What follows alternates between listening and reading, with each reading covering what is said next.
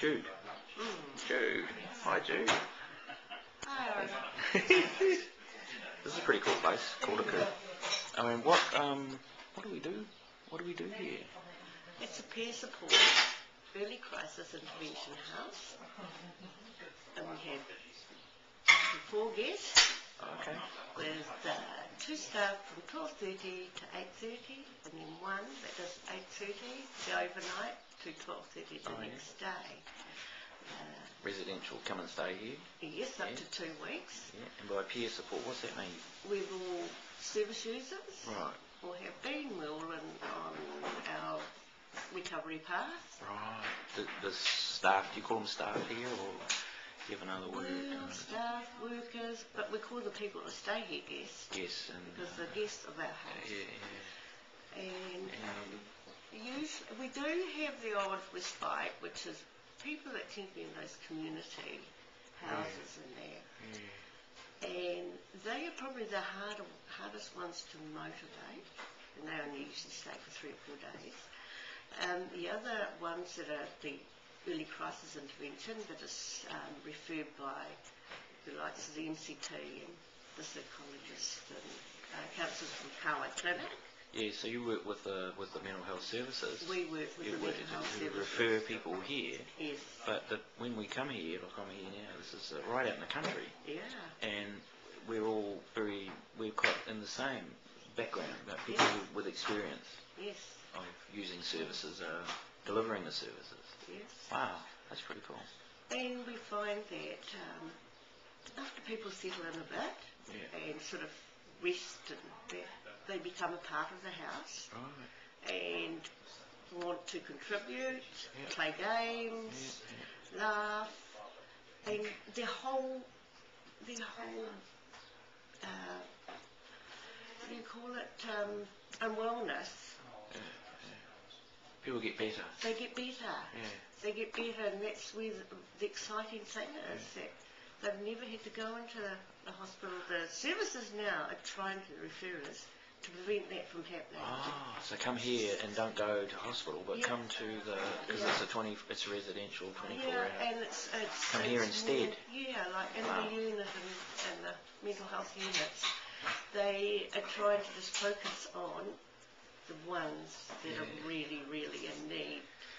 And that environment can be very disturbing for people, especially first timers. Right. And it's not really beneficial or helpful. Yeah, it's a hard place to be. It's a hard place to be. I mean, I've got a relative who's best friends in there at the moment. First time, full moon. And it's crazy. I noticed the full moon the other night, and I thought that explains why I'm not sleeping too well. I'm feeling a bit jumpy. You know, having had a diagnosis, you're a bit on edge. You know, and I looked and I saw the full moon. I thought, oh, well, you know, we used to be called lunatics. Yeah. Because of the full moon. Yeah. Yes. So I've had a long journey to recovery. Yeah. I'm now officially out of the system. Oh, right, yeah. Which is, I feel, a grown-up, liberated. Wow. Yeah. What are the key things that promote recovery for people? It's learning to find distractions, find hope, getting your life back, contributing, feeling that you actually do contribute. Yeah.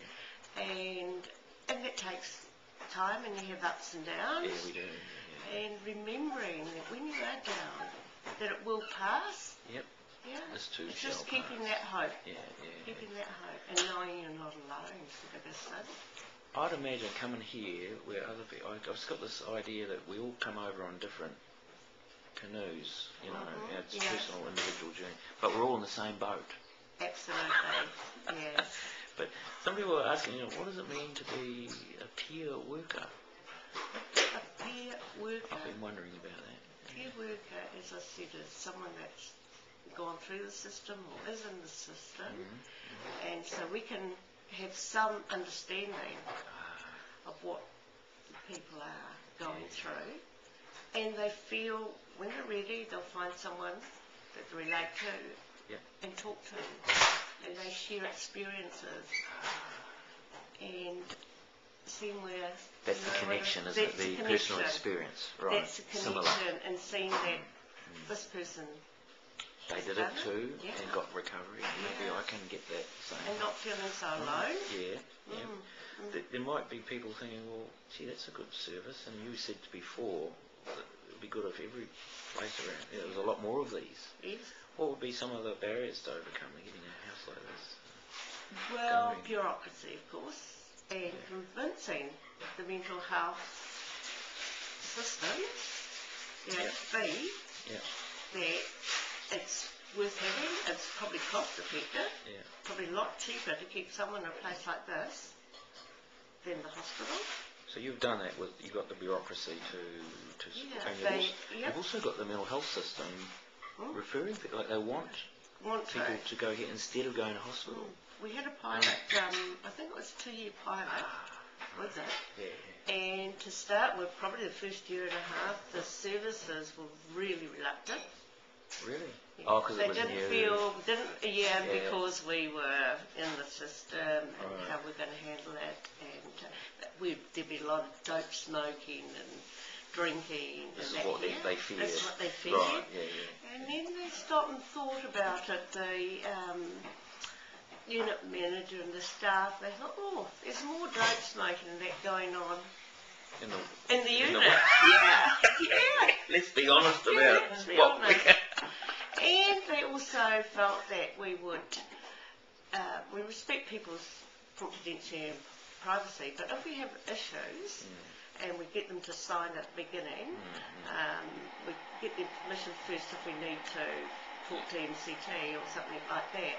But then again, if we feel that their safety, our safety and the safety of others is of a concern, we do tell them, look, you know, we need to let them know.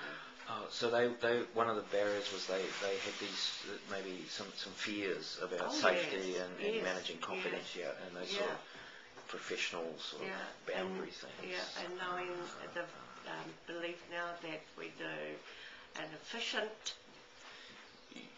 You've earned your creds, haven't you? Because you've been running for how long have you been running for? This coming up 4 years. 4 years, beginning of March we opened. And the services just say it's just so successful. There should be more porticoes, and they don't know what they would do without a service now. Wow. And we had over 80% occupancy last year, and I think it's just growing from strength to strength.